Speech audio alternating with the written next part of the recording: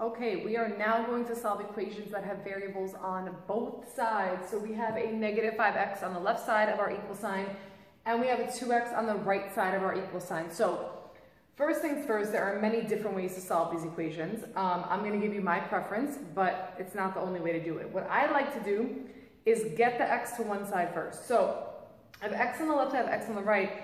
I want to push it to one side, then I can isolate it the way that I know how to solve equations. So you have two options. You can add 5x to both sides to get rid of the 5x, the negative 5x, or we can subtract 2x from both sides to push it away from this side to the other side.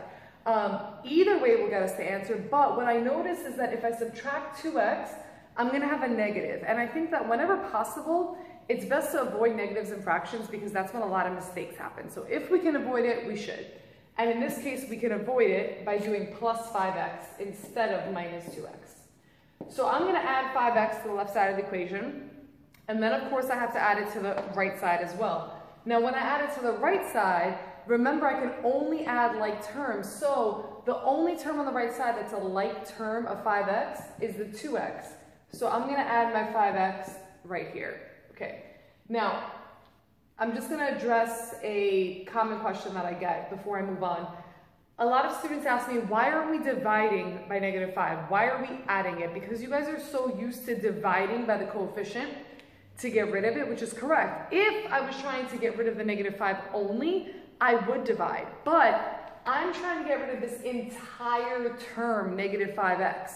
So negative 5x is not being multiplied by anything. So the inverse is not division. The inverse of a negative 5x is a positive 5x because I'm trying to get rid of that whole term, not just the negative 5. So plus 5x on this side, plus 5x on this side, negative 5x plus 5x, 0 plus 3, 3 equals 2x plus 5x is 7x, and I'm going to bring down the minus 11 that I haven't used yet. Now that x is to one side, I can isolate it by using inverse operations. So I get it to one side first, now I get it by itself. So I'm going to get rid of this negative 11 by doing plus 11 on both sides. 3 plus 11 is 14. Bring down my equal sign, bring down my 7x.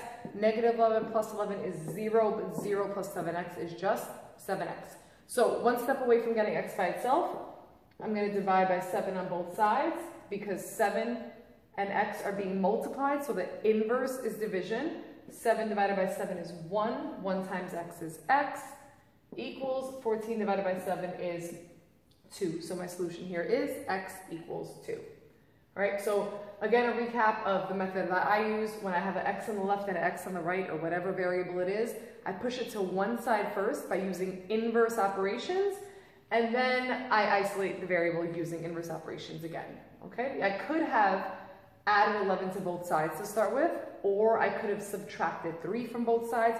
I would have gotten the same answer no matter what. All right, let's do another example. I'm going to add another x up here to the other side. Let's actually also add some distributing just to make it a little more complex. So let's work with 4x minus 2 equals 3 times 2x minus 1 plus 5x. So there's a lot going on in this equation, right? So let's just tackle it all at once.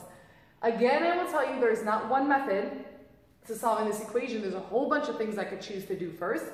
But if you are a person that likes to have a method, a way, a strategy, one thing I'll give you is if you can remember these 3 letters, DCI, this is a good kind of order to go in if you need something.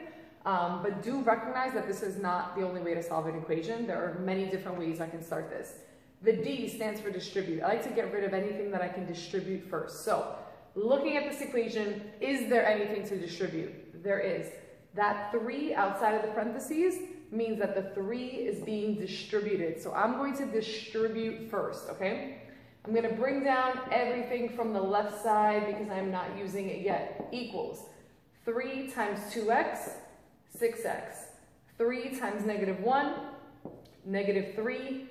That 3 is not being multiplied by the 5x. The 5x is not in parentheses. So the 5x is just coming on down, plus 5x.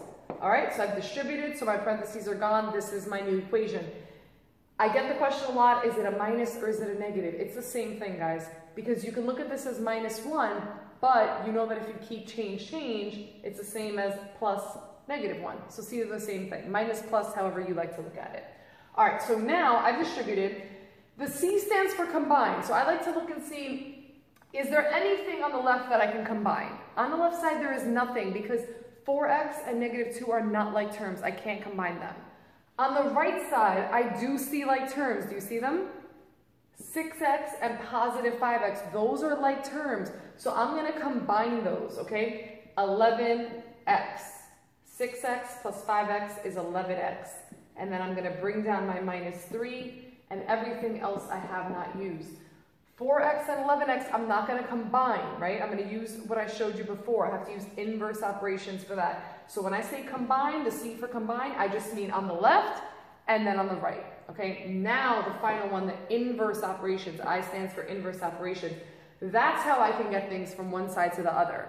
So combining is for on the same side. Inverse operations are going to be used to push things together that are on opposite sides. So I see that I have a 4x on the left and an 11x on the right. I would love for x to be on one side. So I am going to subtract 4x from the left, subtract 4x from the right. 4x minus 4x is 0. 0 minus 2, -2. 11x minus 4x is 7x. Bring down the -3. Now I have a two-step equation. I'm trying to get x by itself. So I'm going to add 3 on both sides. I'm going to bring it up here, guys, because I'm running out of room. So I have -2 plus 3, which is 1, equals 7x. And I'm one step away. X is being multiplied by 7, so I'm going to divide by 7, divide by 7. X is equal to 1/7 in this case. Okay, so again, my 3 little letters, the DCI is not by any means a math law you have to follow. Just 3 letters that if you want a method, if you want some organizational tool, you can use it, you can follow it. There might not always be distributing, there might not always be combining, but it's one thing you could follow.